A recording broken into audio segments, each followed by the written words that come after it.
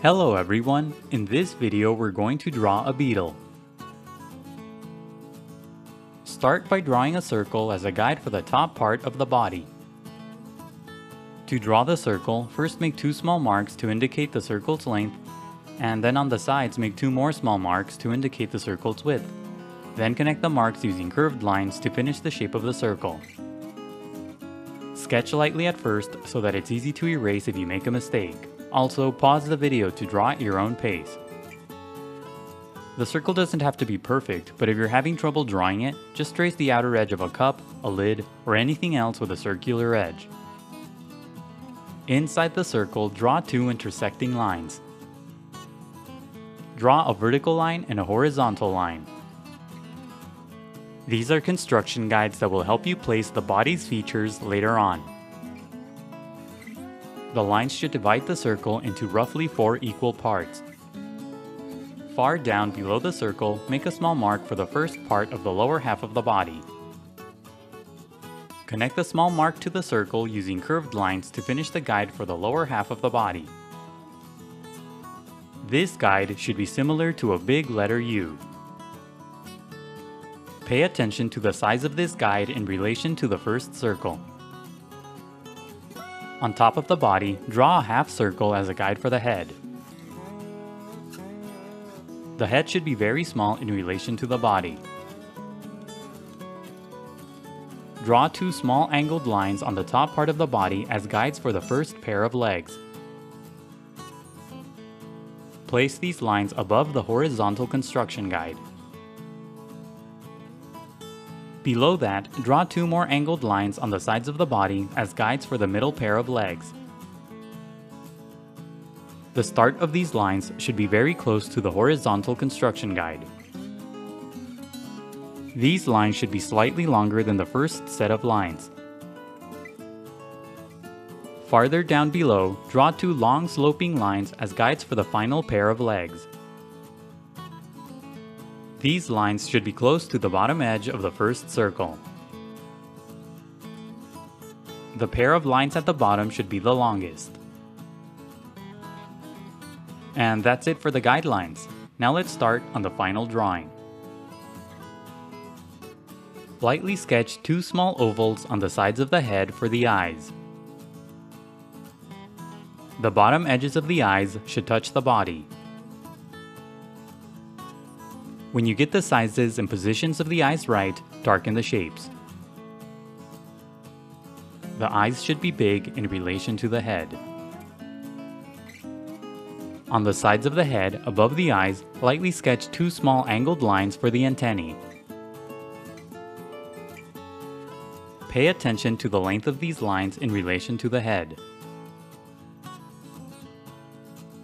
Darken these lines using thin shapes to create the segments on the antennae.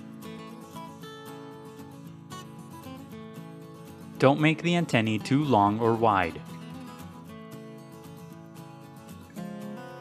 Bend the tips of the shapes upward. Draw a line between the antennae to finish the shape of the head. Make the top part of the head flatter than the initial guideline. Inside the head, draw a wavy line to give it more structure. This line should be similar to the letter W. On top of the head, draw two small thin shapes for the mouth parts. Sketch lightly at first and only darken the lines when you get the shapes right. Draw a short curved line in the middle to finish the shape of the mouth. Inside the first circle, draw a long angled line for the top section of the body.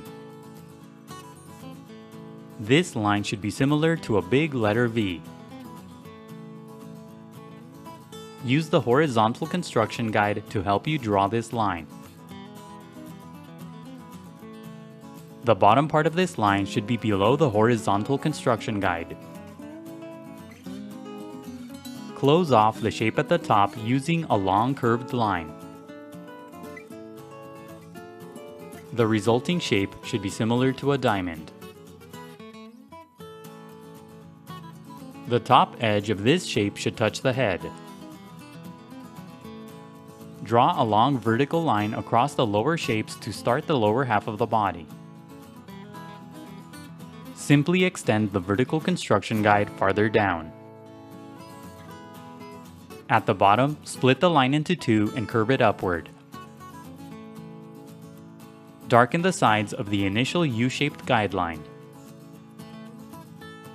At the top, curve the lines inward above the horizontal construction guide. Draw a couple of short curved lines at the top to finish the middle section of the body. Draw a curved line at the bottom to finish the shape of the body. Use the angled line on the top left side as a guide to draw the first leg. Draw a series of small thin shapes along the path of the guideline to create the segments on the leg. Make the segments slightly thinner the closer they are to the tip. On the tip of the leg, draw two small angled lines for the claw-like section. Use the line on the top right side as a guide to draw the other leg the same way. Draw small shapes along the path of the guideline to create the segments on the leg. Use the lines on the sides of the body as guides to draw the middle pair of legs. Draw the segments of the legs along the path of the guidelines. The inner segments of the middle legs should be long and wide. On the tip of each leg, draw two small angled lines for the claw-like sections. Sketch lightly at first and only darken the lines when you get the shapes right. Use the bottom lines as guides to draw the final pair of legs the same way. The segments on the bottom legs should be bigger than the segments on the top legs.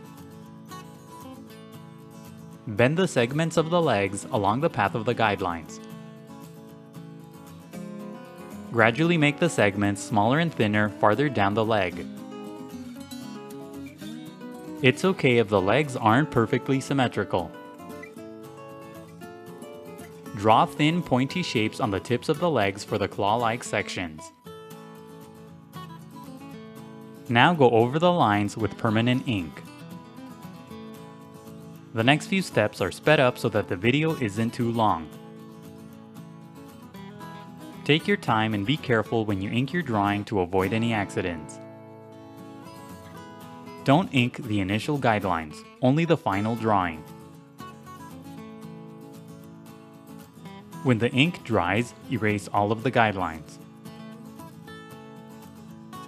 Now color your drawing. Use green as the base color of the body. Color lightly at first and gradually build up to darker colors.